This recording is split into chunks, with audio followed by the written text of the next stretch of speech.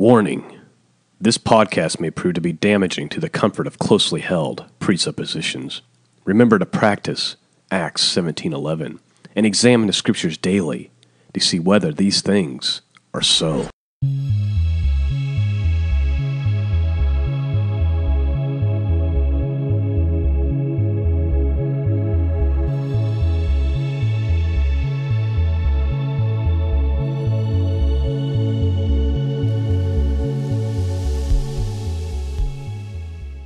Pure religion and undefiled before God and the Father is this: to visit the fatherless and the widows in their affliction, and to keep himself unspotted from the world. James 1:27.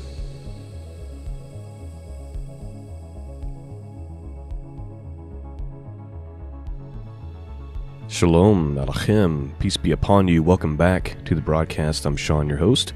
Website is www.scriptureandprophecy.com. That's where you go to support this mission of truth.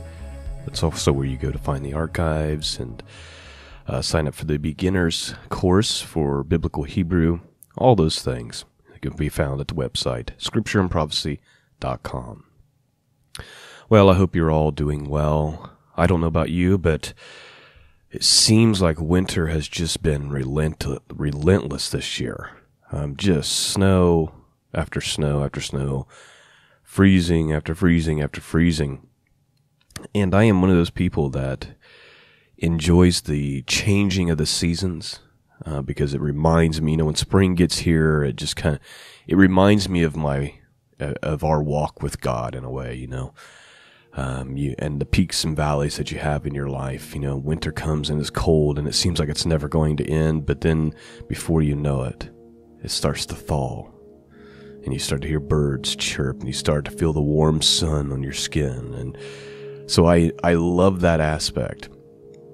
Like there's times when it seems like the winter's going on so long that it does start to impact me on like an emotional level, I guess, seasonal stuff, I guess. And it's just seemed relentless this year, and we've gotten quite a bit of snow this year where I live. Interestingly enough, there's some old ancient Hebrew beliefs, if you will, that suggest that that snow is a sign of God's grace and mercy. And so maybe if you're looking outside today and you just see everything just covered, you think of that passage in Isaiah, right? Though your sins be like scarlet, I will make them white as snow. And there's nothing whiter than a fresh, you wake up in the morning and it's snowed all night. Everything is covered. It's that idea that's how your sins will be. They'll be like scarlet, they'll be white as snow. So, the next time you see it, think to yourself, a sign of God's grace and God's mercy. Well, we are looking at our prophets portion for this week, and it's actually really, really short this week. It's 1 Kings chapter 5:18 through chapter 6, verse 13. Very, very, very short. It has to do with the building of Solomon's temple. And so that is what is on the Torah or the prophets portion schedule. But then we're going to look at Revelation 11 and Zechariah chapter 4 too. So don't worry, it won't be a 5-minute podcast.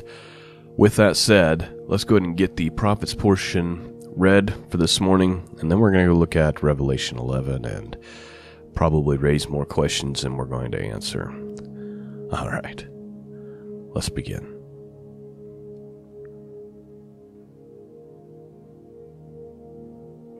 And Solomon's builders and Hiram's builders did hew them, and the stone quarrers, so that they prepared timber and stone to build the house.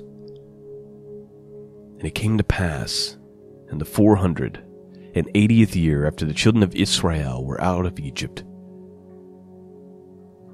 when the children of Israel were come out of the land of Egypt, in the 4th year of Solomon's reign over Israel, and the month Ziph, which is the 2nd month, that he began to build the house of the Lord. And the house which King Solomon built for the Lord, the length thereof was 80 cubits, and the breadth thereof 20 cubits, and the height thereof 30 cubits. And the porch before the temple of the house 20 cubits was the length thereof, according to the breadth of the house, and 10 cubits was the breadth thereof before the house. And for the house he made windows of narrow lights. And against the wall of the house he built chambers round about, against the walls of the house round about, both of the temple and of the oracle, and he made chambers round about. The nethermost chamber was 5 cubits broad, and the middle was 6 cubits broad, and the third was 7 cubits broad. For without the wall of the house he made narrow rest round about, that the beams should not be fastened in the walls of the house. And the house was in the building. And the house, when it was in building, was built of stone made ready before it was brought thither, so that there was neither hammer nor axe nor any tool of iron heard in the house, while it was in building. The door for the middle chamber was in the right side of the house, and they went up with winding stairs into the middle chamber, and out of the middle into the third. So he built the house and finished it, and covered the house with beams and boards of cedar. And then he built chambers against all the house 5 cubits high, and they rested on the house with timber of cedar.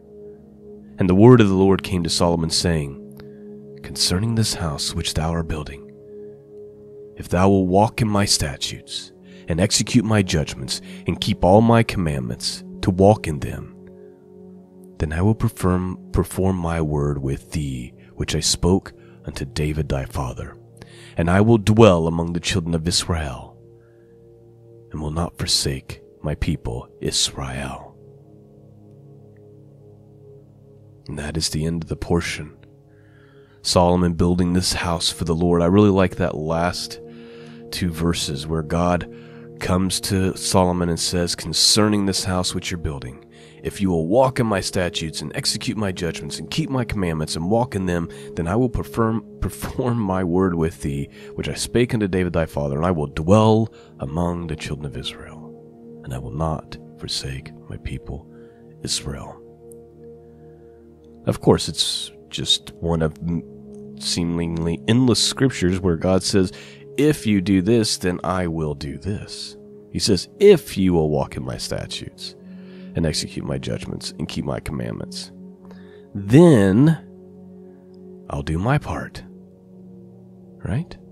I'll do the thing I said I was going to do to your father David, and I will dwell among you, and I will not forsake you.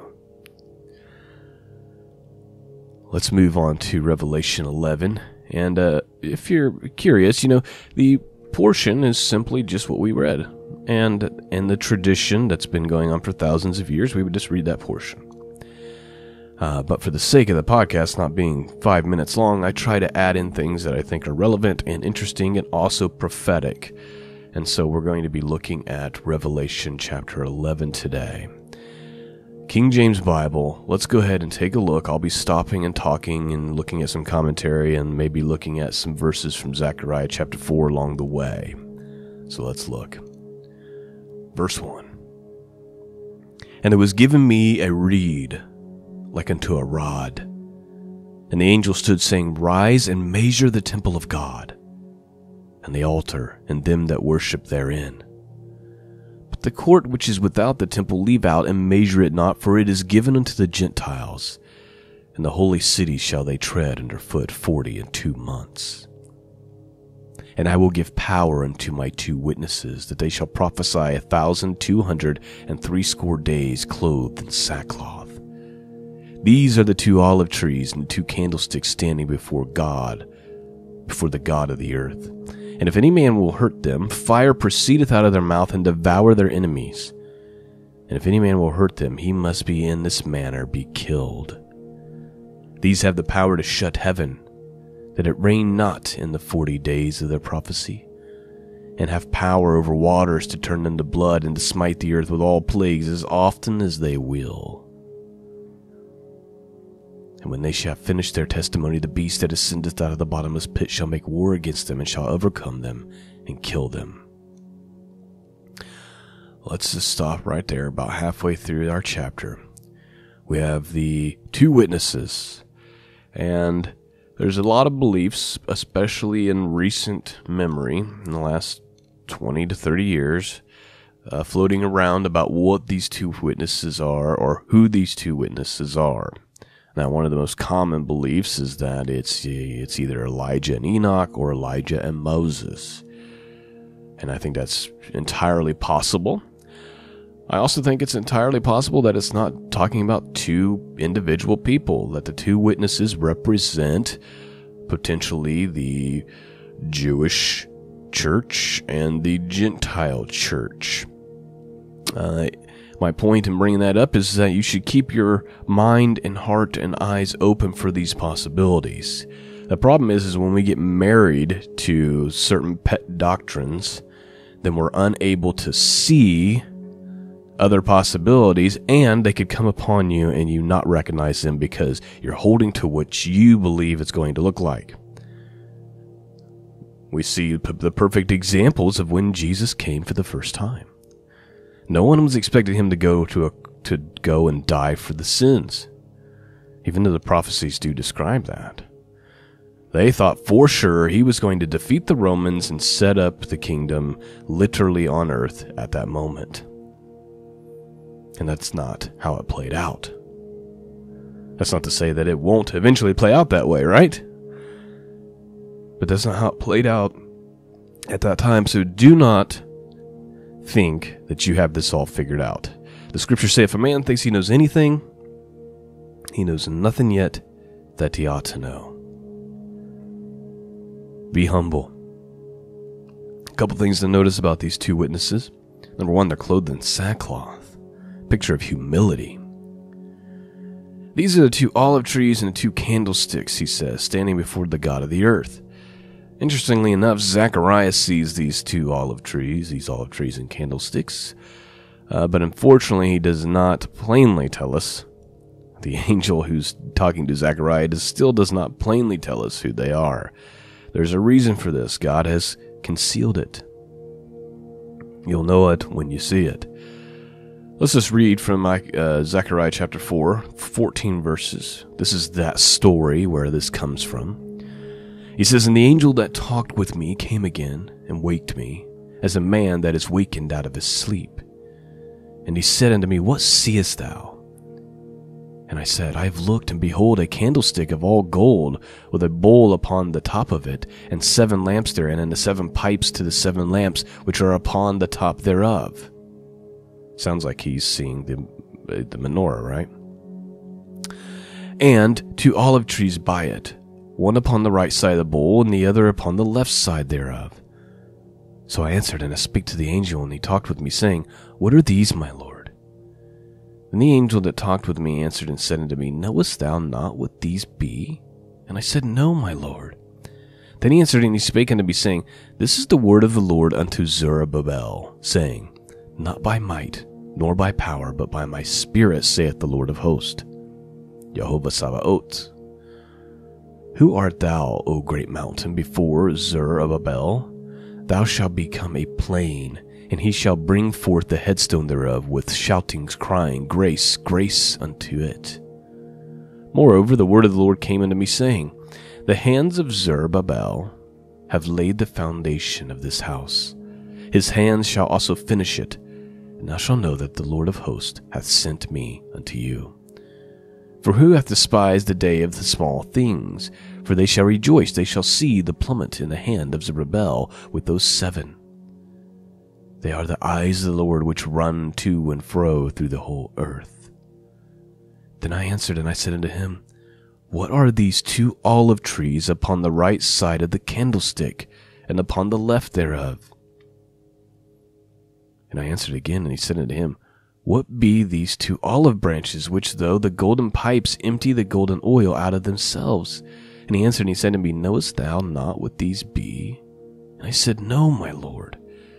And then he said, These are the 2 anointed ones that stand by the Lord of the whole earth. And that is the end of that. That's Zechariah 4. Again, doesn't really answer the question plainly, does it? If I might, I want to read just a little bit of commentary from Matthew Henry on these two witnesses, and then we'll finish the reading. He says this: "Some think these two witnesses are Enoch and Elijah, who are to return to the earth for a time. Others, the church of the believing Jews, and that of the Gentiles. It should rather seem that they are God's eminent faithful ministers, who shall not only continue to profess the Christian religion, but to preach it in the worst times. The time of the prophesying, or bearing their testimony for Christ, 1,260 days, that is, as many think, to the period of the reign of the Antichrist. And if the beginning of that interval could be ascertained, this number of prophetic days, taking a day for a year, would give us a prospect of when the end shall be. Their habit, their posture, they prophesy in sackcloth of those who are deeply affected with the low and distressed state of the churches and the interest of Christ in the world. How they are supported and supplied during this discharge of their great and hard work. They stood before the God of the whole earth, and He gave them power to prophesy. He made them to be like Zerubbabel, who we just read about, right? And Joshua, the two olive trees and the candlestick in the vision of Zechariah." So, Matthew Henry, and we've talked about this on the podcast maybe 6 months ago, where we studied this, that in this instance, it's Zerubbabel. In Zechariah, it's Zerubbabel and Joshua who are the two olive trees and the two candlesticks. So in this scenario, it is two individual people, which means it could be two individual people that the Revelation is talking about, or it could be representation of many people. Continuing with Matthew Henry's commentary on this, he says, "God gave them the oil of the holy zeal and courage and strength and comfort, and He made them olive trees, and their lamps of profession were kept burning by the oil of inward gracious principles, which they received from God. They had oil not in their lamps, but in their vessels, habits of spiritual life, light, and zeal." I also have to agree with Matthew Henry here that oil represents that spiritual life, that light.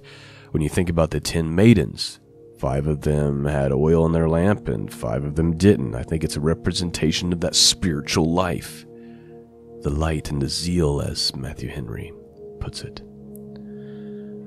He continues and says, "Their security and defense during the time of the prophesying, if any attempt to hurt them, fire proceeds out of their mouth and devours them. Some think this alludes to Elijah's calling for fire from heaven to consume the captains and their companies that came to seize him in 2 Kings chapter 1. God promised the prophet Jeremiah, 'Behold, I will make my words in thy mouth fire, and this people shall be wood, and it shall devour them.'" So Matthew Henry's making the point. And see, this is what I like about his commentary, is he's like me, although he's way more advanced, but he thinks in the same manner as in to think, hey, there's multiple possibilities here. We should keep our eyes, our hearts, and our minds open for these possibilities. So he's saying the fire could be literal, like it was for Elijah, or it could be a spiritual thing, like it was for Jeremiah, where he said, "Behold, I will make the words in your mouth fire, and this people will be wood, and it shall devour them," by their praying and their preaching. And so anyway, just some things for you to chew on and to think on. Let's go ahead and finish this story about the two witnesses, and we'll wrap up the podcast for this morning. Starting with verse 7. "And when they have finished their testimony, the beast that ascendeth out of the bottomless pit shall make war against them, and shall overcome them and kill them. And their bodies shall lie in the street of the great city, which is spiritually called Sodom and Egypt, where also the Lord was crucified." Now, almost always, when the Bible talks about the great city, it's talking about Jerusalem.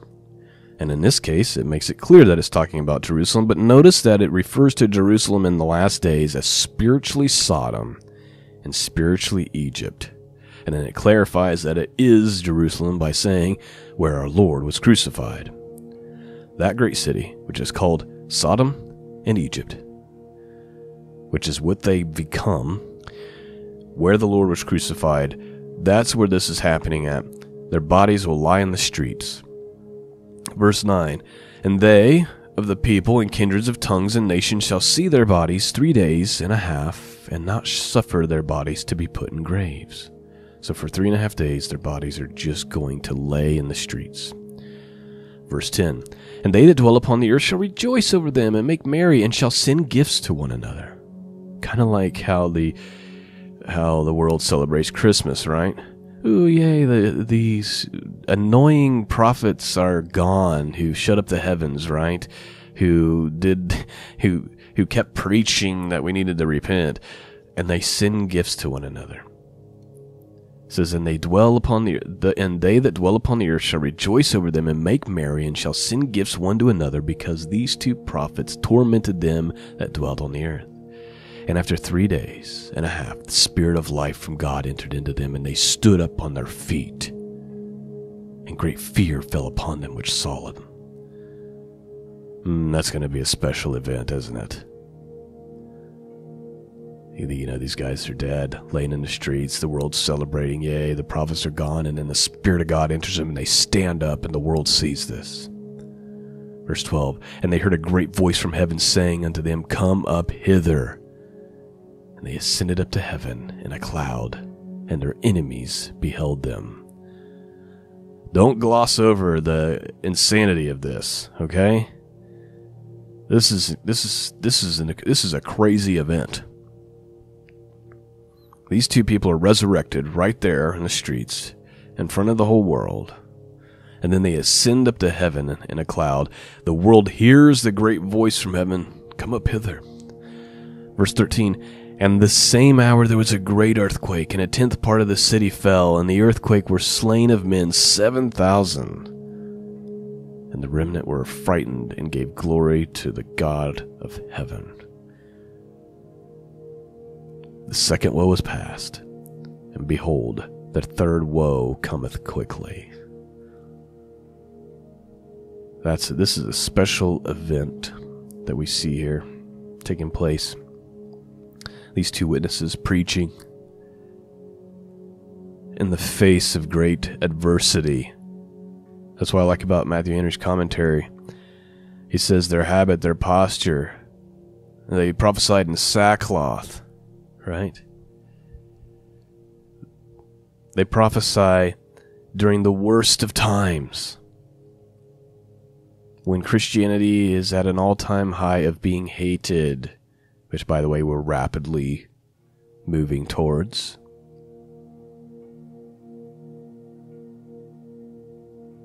Interesting event. So let's not get caught up in arguing over who they are.